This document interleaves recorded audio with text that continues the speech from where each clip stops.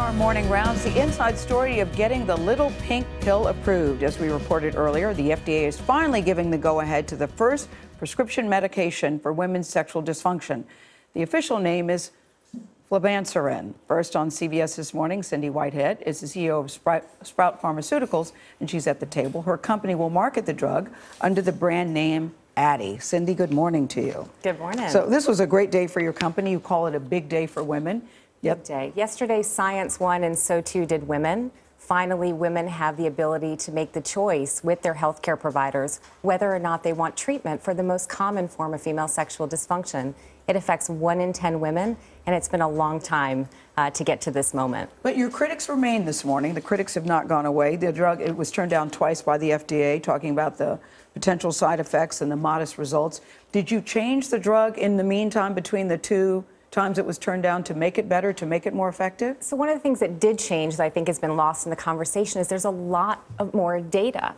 So when you look at the expert panel who had voted 18-6 for the approval of the drug, they were looking at new clinical trials, new safety trials that had never before been weighed in on by an expert group.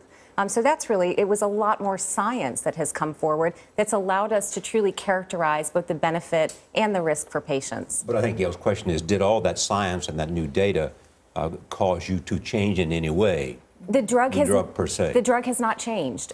Just the amount of information around it, amount of challenge studies we've done with it, pivotal trials, et cetera. Is there no way to have created a drug without the side effects? No drug comes without side effects. I think that's very important, right? Addyi is no different than countless other drugs. What we do in drug development is we really study it to understand what would be the benefits to patients, what would be the risks, and provided the FDA stamps that as approvable, we turn that over and let patients make those decisions with their healthcare providers. Here's what I struggle with a little bit. I think it's very common for women, especially after having children, they have a job, your libido takes a hit, right? I mean, this is not an abnormal thing. I talk about this with my friends all the time. And now I feel like we're sort of calling this a disease almost. No, let's make that distinction. So low desire is not HSDD. If you're not interested in sex because you have no time, you have no privacy, whatever that may be, no energy at the end of the day, that's normal. Normal desire fluctuates. Hypoactive sexual desire disorder is a medical condition, and it's a medical condition we've known about since 1977. We now have 4 decades of medical research on this. How do you know the difference, though, between the two? So there's a diagnostic questionnaire healthcare providers walk through. They really look to, did women have a desire in the past? Have they lost something, a normal they used to know? Are they bothered by it? If you're not bothered by it, you'd never be a candidate for medical treatment. And, do you want to do something about it? And then they start to look at sort of exclusionary factors. Is this related to a relationship issue?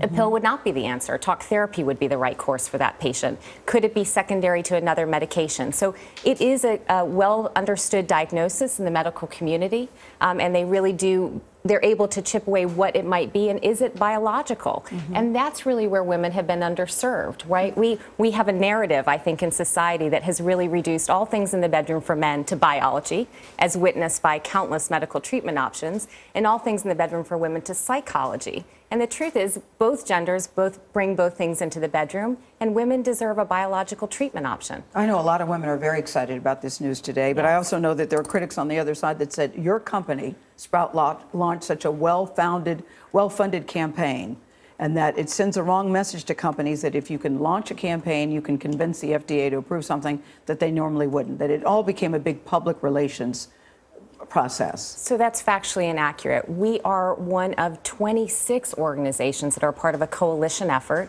in this. We are about one of them. I think we have been the case in point in a much larger conversation that needed to happen. And these are some of the most prestigious women's rights groups, women's health groups, and medical societies. Because Sprout itself is not a big pharmaceutical company. No, we tease that we're a company that can entirely fit in an elevator, and our mission was always from the get-go to change the conversation around female sexuality. And how should the conversation be changed? You know what? I think we operate at the extremes. Sort of, we either hypersexualize in our culture or we treat it as totally taboo. And if we come right down the middle to logic, sex is part of who we are. It's part of our relationships for most of us, our marriages.